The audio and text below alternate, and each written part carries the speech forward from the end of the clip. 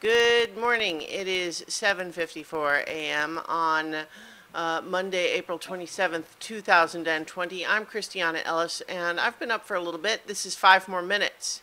So when I say I've been up for a little bit, part of what I wanted to do was I woke up a little early, and so I wanted to duck into Animal Crossing real quick just to see if there was anything to see early in the morning, because it's a time I don't usually play. There wasn't really. I mean, there were some new things today, but nothing that needed to be there for the morning per se. But in any event, I ended up doing that longer than I originally planned, just because I ended up with a little puppy, sitting next to me, chewing on his chew bone thing, and seemed extremely contented to have me sit there on the floor with him while he chewed on his thing, and to the point where he just, it's like, Rocket, what is best in life? And he says, to chew on the chewy thing, getting it nice and gross and slimy, while my mom sits next to me on the floor so I can rest my butt against her. Yep, that seems to be what he likes.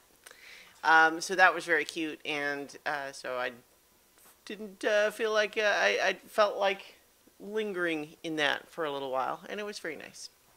I do actually have work to do today, and in fact, I need to see, he's mad now that I had to finally get up and start moving. I do actually have to go into the office for a little bit today, not the whole day. Certainly not the same thing as what was going on a couple weeks ago, but so I'm going to be getting myself all dressed and ready and everything shortly here, but let's see what else. I was feeling a little bit yesterday overbooked, and not in an extreme way, but just in this way that, like, even when every single item on the list is something that I enjoy and want to do and wouldn't want to give up, once I start getting to the point where I have a scheduled thing almost every day of the week, that starts to stress me out a little bit. I don't know how other people feel about that. I'm sure there are people for whom, if they don't have a plan for what they're planning to do every day, that stresses them out, and that's fine too. It makes me think of how, when I've gone on vacations with other people,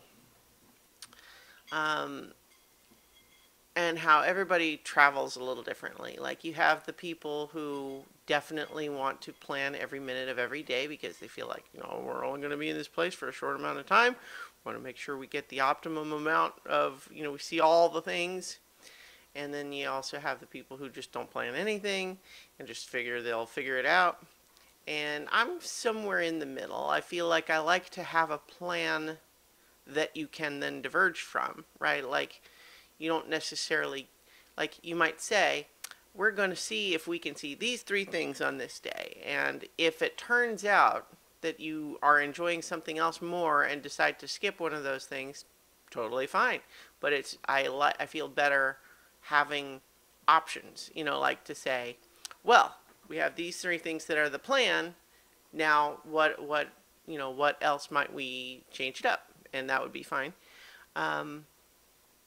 And I often, when making those sorts of plans, will literally build in time that is like open. We will find out what we want to do, or we will take, like, walking around and just casually seeing things without any sort of a specific objective can be one of the things on the plan list, right?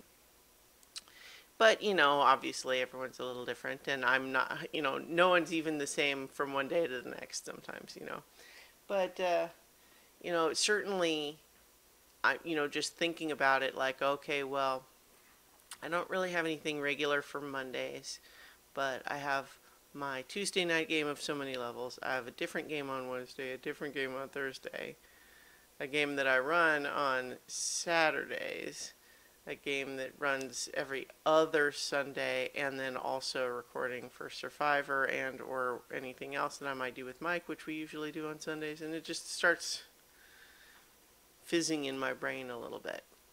But, it's fine. All of those things, as I mentioned, all of those things are fun things, and they're things that I wouldn't want to give up, and I enjoy them all when I'm doing them. But I end up sometimes in between with that feeling of like, oh my gosh, too many things. I'm so busy. And it's like, busy is such a weird word. I feel like it really ought to only apply when it's things that you have to do that you don't really want to, but you have to anyway. And so that you literally don't have time for other things.